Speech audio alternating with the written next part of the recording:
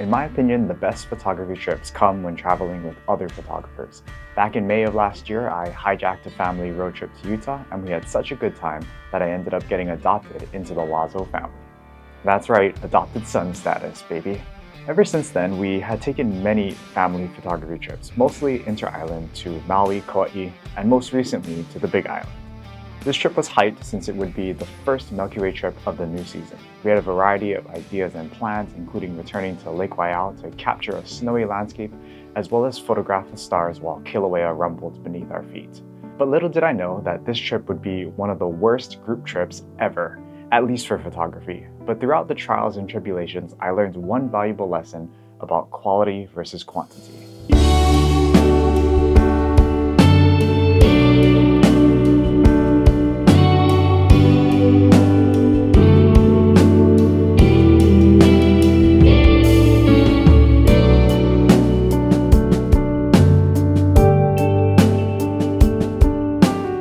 This trip's mishaps began long before the start of our trip. We received a text message from Jay that not only was there no snow on Mauna Kea, but the summit was also closed due to high winds. So our plans to hike to the lake went out the window. As this was all being discussed in the group chat, I was stuck on the toilet at home, battling food poisoning. After barely eating for a few days, I somehow mustered up the strength and a small appetite a few hours before heading to the airport. Dinner of champions. While we wait for 3 hours. It also didn't help that we missed out on a beautiful sunset while waiting for our delayed flight.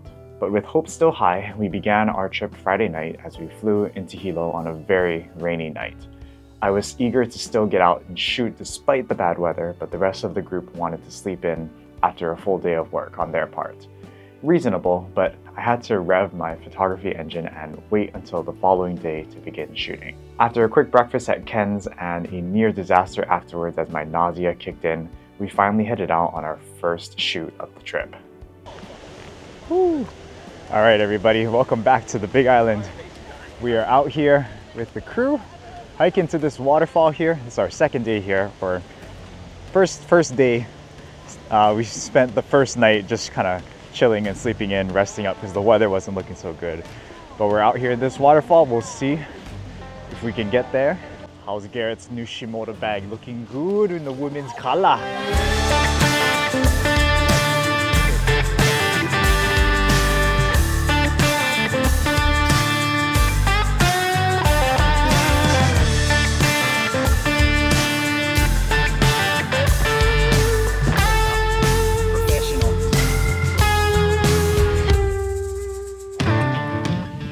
So, made it to these falls. The issue that we're having is that there's no foreground water flow that we can use as foreground to take our shots. So, what I think I'm gonna try and do is I noticed that there were some nice little yellow flowers back here. I think I'm gonna try and use that as foreground and see if that will work for our shot.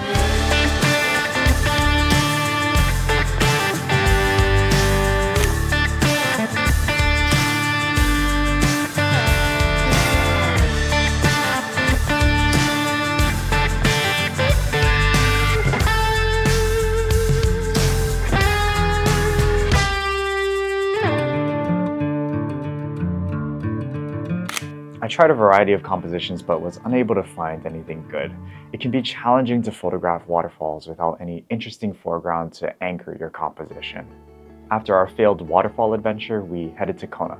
You already know that we had to make a pit stop at Pine Tree Cafe before hitting up the drains for sunset. Back at the drains.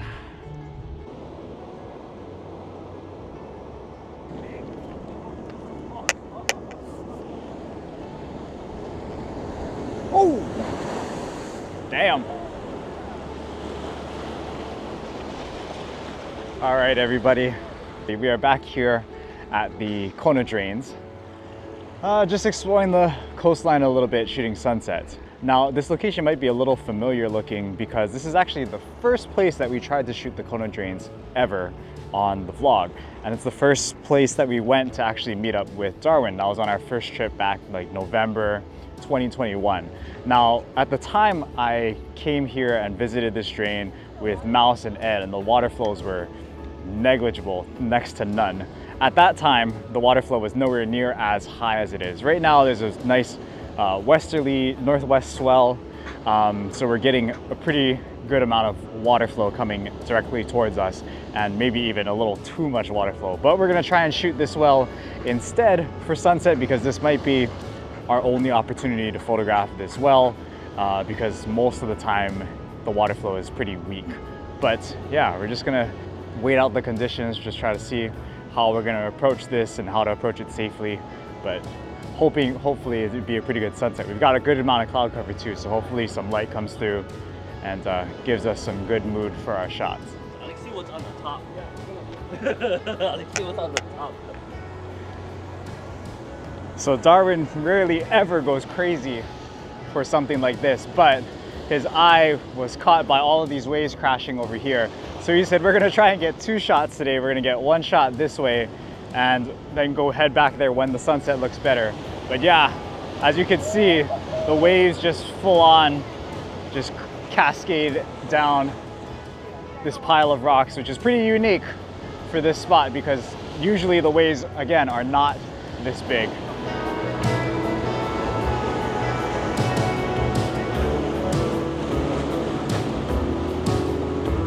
Woo! Oh! Careful now. Oh man.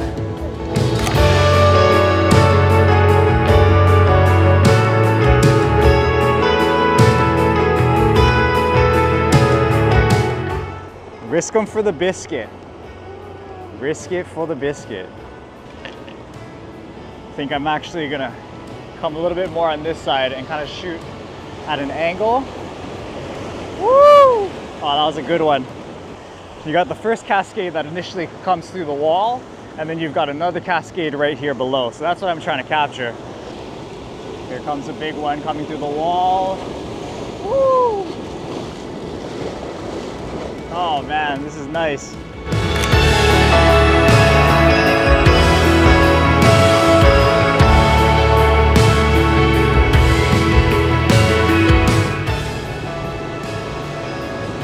Whoa!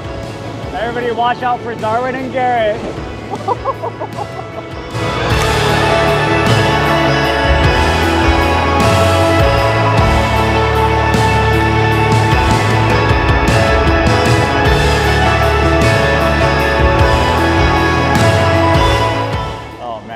Good stuff right now. Hopefully we spend this much time having this much fun at the well, but this is a great start to this sunset here. Unbelievable how a change in tides and a change in swell can really change a landscape. After grabbing some decent shots at the wall of water, we walked over to the well to shoot the rest of the sunset. All right, so I'm gonna try and get the shot into the sun because I'm not sure how long this good light will last. But that way, if we get the tripod tall, we can at least kind of shoot down into the drain. And yeah, there are some big waves crashing here earlier, but we've both decided that if there is a big wave that were to come, we just gotta cover up our camera gear and hope for those smaller ones. Let's take a step back here. Let this big wave. Woo! So it's like set up your tripod, take your shots on the smaller waves and run away if there's a big one. I'm just gonna rely on Darwin running away as my cue to run away, because I'm just gonna be looking through my camera and not thinking about it. But yeah, these small ones are nice.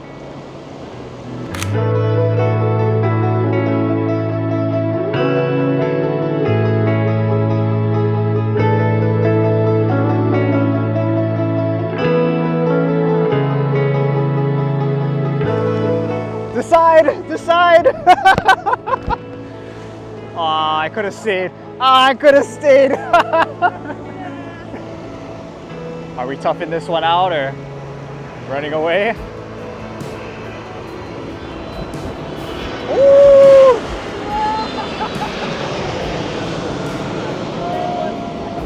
as the airplane goes by. As the airplane goes by.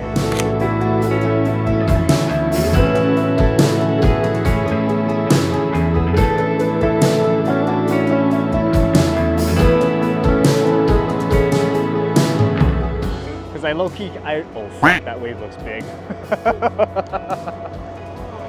All right, okay, we're getting out of here. Whoa! I think we should have been okay. Oh, that one is good.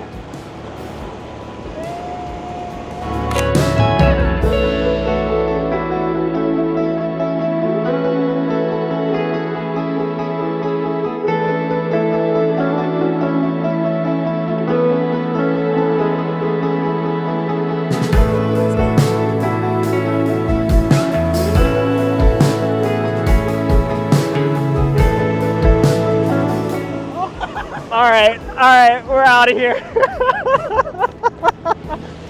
Oh, yeah, we would have got toast on that one. Oh shit. Oh, I just barely dodged that one. Oh my god. Hey, you know what? If this isn't a testament to how good the FLM tripods are, I don't know what is. Well, I had a good run. Finally got me. Oh shit. There's a Sunstar. That would have been good. That would have been good. There's a Sunstar happening right now. We're all rushing to get the shot here. Can we do it? Can we do it? Can we pull it off? There it is. I think I got it.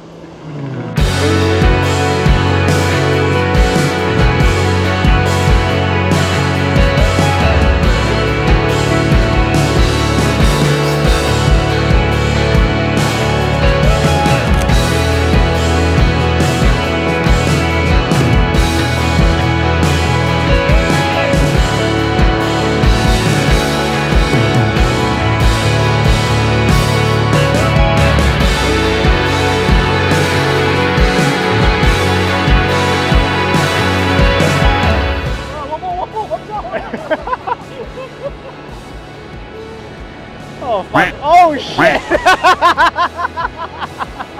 Oh, he would have gotten blasted. Alright, that was a big set that just came in.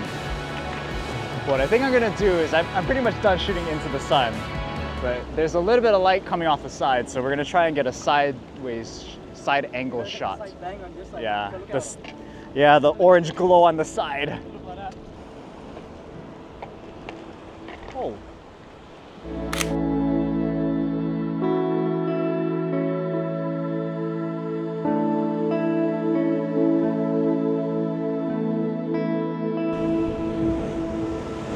I just walked into that one. Okay, I'm good. This sunset sure was fun. The light was pretty decent and we had a blast trying to run away from all the big waves. After a foggy drive home, we hit the hay after a full day of activities. I was surprised that we were all able to wake up at 1 a.m. to make the drive out to photograph the Milky Way. Everybody's fucking done at 1 a.m. Everybody's done with... Yep, everybody is done with Spencer.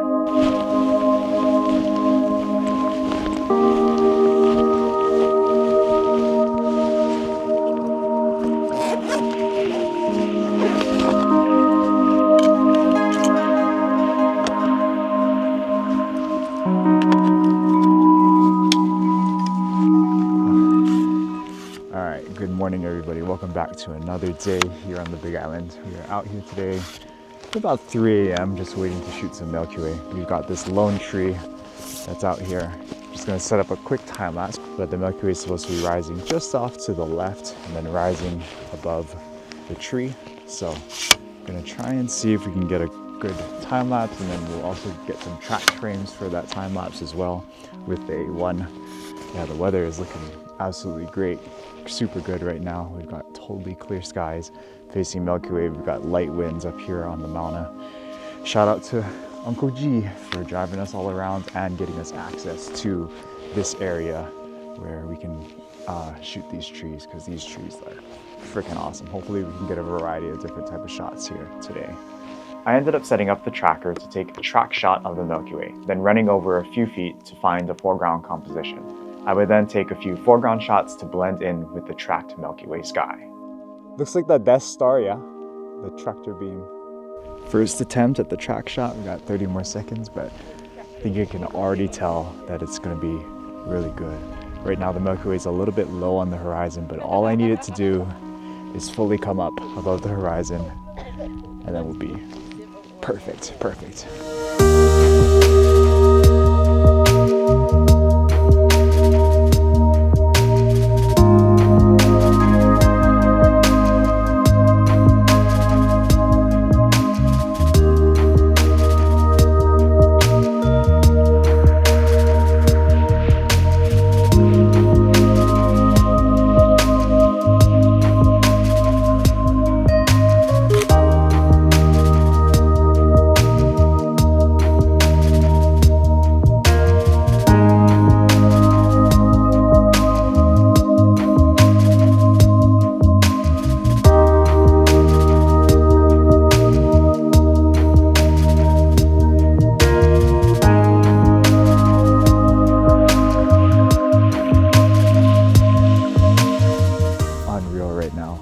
I love that pretty much besides the occasional fog that rolls in, there's no low clouds coming in and blocking our Milky Way, so we can really track for that full 2 minutes and not have to worry about clouds rolling by, so you don't have that issue. There was a moment where the fog was just thin enough to allow the stars to shine through. I managed to sneak in one single exposure to capture this magical moment.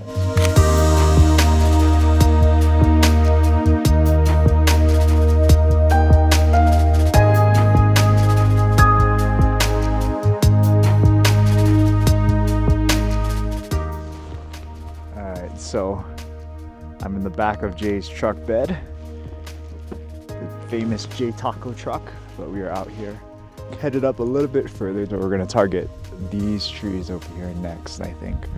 Maybe some more up there too, but yeah, this stuff is nice up here, these trees.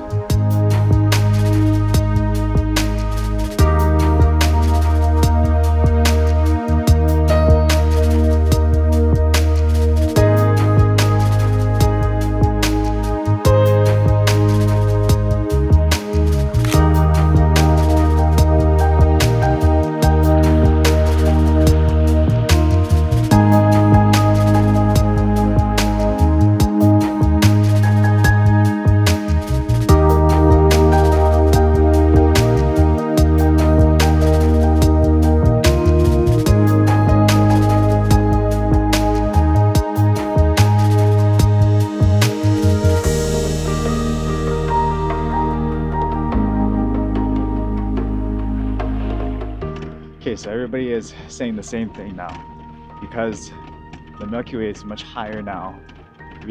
Everybody wants to go get another shot at the lone tree, so we're gonna head back to the lone tree, get some more pictures.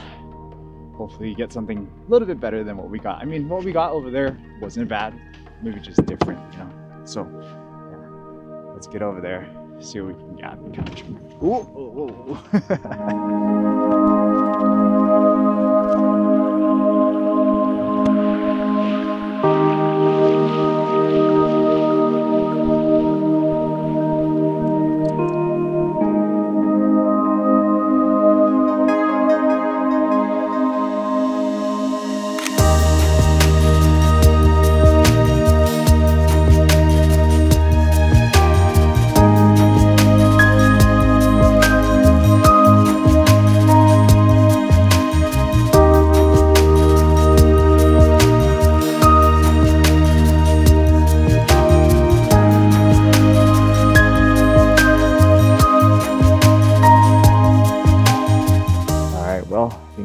About do it for the Milky Way session. Still visible, so I think I'm just going to let the time lapse run out, but the sun is starting to rise a little bit. I think we're going to drive a little bit further up to try and see if we can shoot some fog with the trees when the sun comes up. But yeah, very, very productive Milky Way session here on this trip. We ended up skipping out on sunrise because the fog was getting too thick, but this morning's Milky Way shoot couldn't have gone any better. We took a daytime nap, then headed back to the drains for sunset.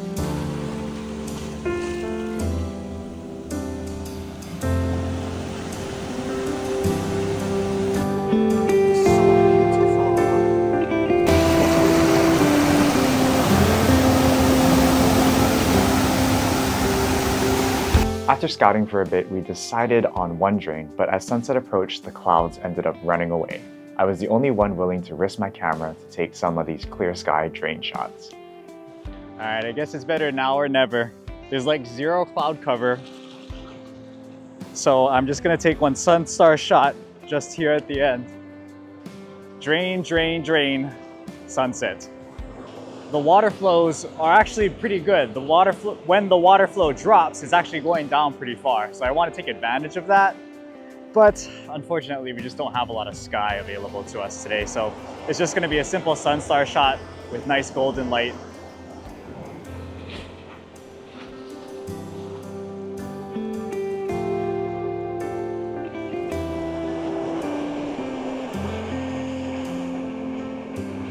Oh yeah, that one was nice.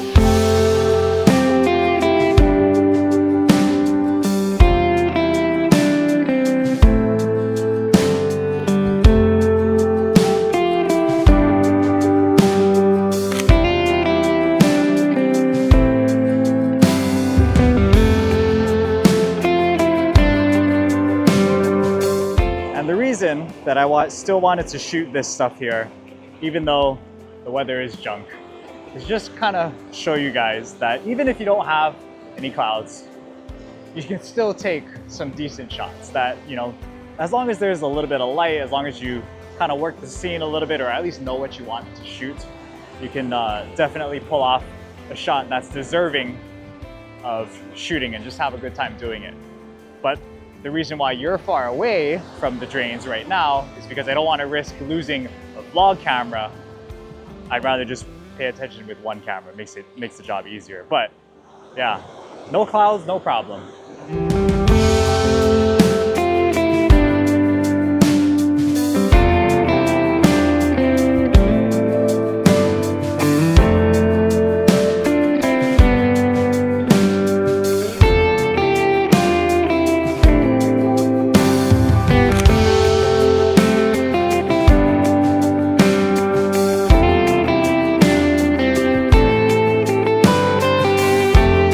Honestly, for the rest of this trip, I don't know if we're gonna do any more shooting because we're also tired from last night and we got such good conditions last night. We're not really motivated to go do anything else, so this might be it. And yeah, this sunset was our last official quote-unquote shoot from this trip. The weather looked promising for Milky Way again, but Darwin's allergies kicked in and everyone was feeling a general sense of fatigue. We opted to sleep in again and gallivant around Hilo the following day. We even ran into some nene geese at the park, and we figured we should at least try to be photographers one last time before the trip was over.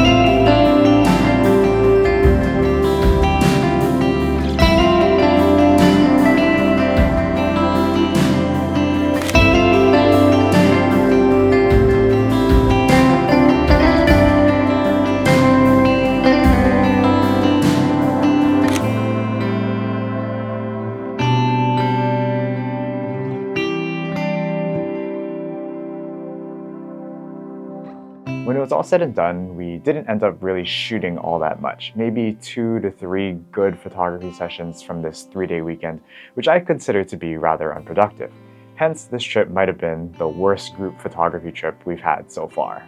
But despite our missed opportunities, the few shots that we did have, we took full advantage of, capturing magical moments in the process. I'm used to taking these trips fairly seriously, going full pedal to the metal most of the time, but this was a nice reminder that sometimes photography should focus more on the quality of our images rather than the quantity.